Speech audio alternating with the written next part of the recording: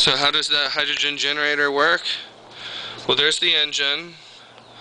Here's the hydrogen generator. The cap's on. This is the gas cap. It goes over. I have a T here. Eventually I'm going to put another one right here. But right now I just have the one booster. This is the bubbler.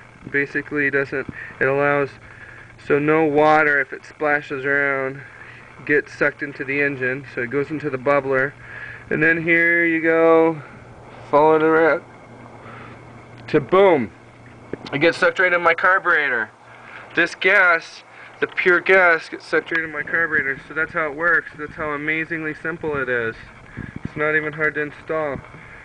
But by doing that, look, I've turned it on so I could show you, and I've loosened the cap. So, wow. Look at all that vapor escaping. That's water. It's amazing. So ultimately that's the hydrogen generator, and that's how it works, and you can see it working right now. And ultimately, on my other videos, I'm going to take this for a spin in about 5 minutes. You can check the video out. Alright guys, happy 420, cheers, I'm over and out.